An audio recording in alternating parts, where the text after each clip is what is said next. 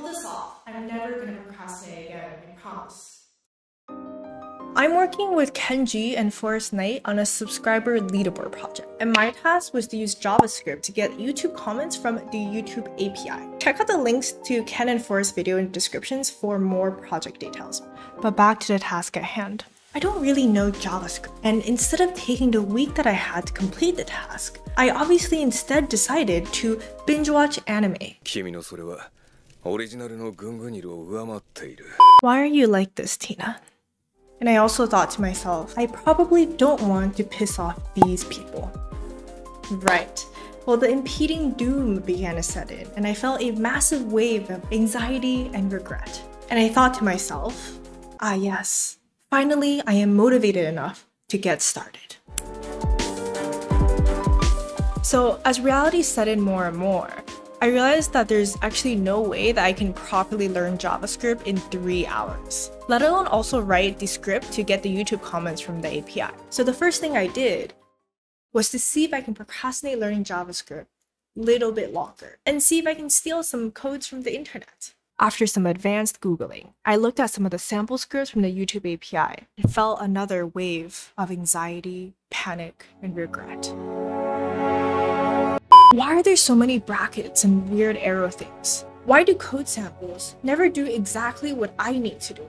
And then I thought, maybe someone did it on YouTube and made a tutorial on it. Good thinking, Tina. So I crossed my fingers and searched on YouTube, and there was good news and bad news. The good news is that I had better luck on YouTube, and it seems like people have indeed used the API in JavaScript. The bad news, though, is that for some reason, everybody overachieved and made entire apps with OAuth and everything else as well. Okay, but that's something, right? I thought I could probably just steal the bits of code that had to do with pulling the data from the API part. But unfortunately, the JavaScript is all embedded in HTML and CSS, and the apps that people were building were really confusing to me because, like I said, I don't actually know what's happening in the JavaScripts. 2 hours to go. Well, I guess it's time to learn the basics of JavaScript. I start out by generally understanding JavaScript's high-level characteristics. I learned that it's an object-oriented scripting language, dynamically typed, and syntax is similar to C, explains the dumb brackets, and is intricately linked to web development, explains why people keep building apps. So understanding these characteristics about JavaScript was extremely helpful. Thankfully, I do have experience with Java, Python, and C, and since it has traits that are similar to these languages, it gives me a good context for JavaScript.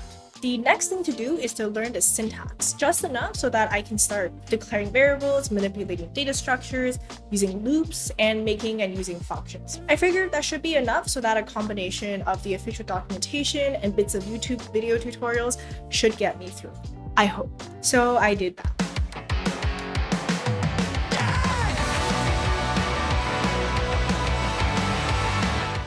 One hour remaining. If I pull this off, I'm never gonna procrastinate again, I promise. I lied to myself. Okay, so now I at least understand what the guiding tutorial is doing, but I still don't know how the front end and back end actually link together for this app that this guy is building. So at around the, I would say like 45-minute mark, I just said screw it and I just built the guy's app all the way up to the point where he's pulling data from the API. And thankfully, I know enough JavaScript at this point, so I was able to tease out the part that had to do with pulling the data. 10 minutes remaining.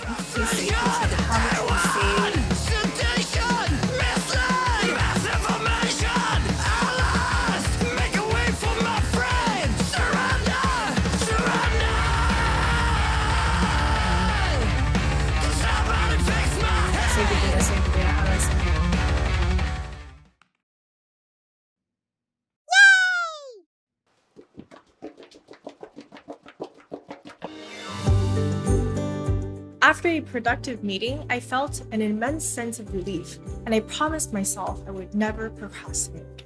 P.S. You should check out Ken's video for what the leaderboard project is about and why we're doing this. You should also check out Forrest's video on the tech stack and all the details on how he's building a leaderboard. He actually knows JavaScript, unlike me, so I promise it'll be far more education. See you guys in the next video.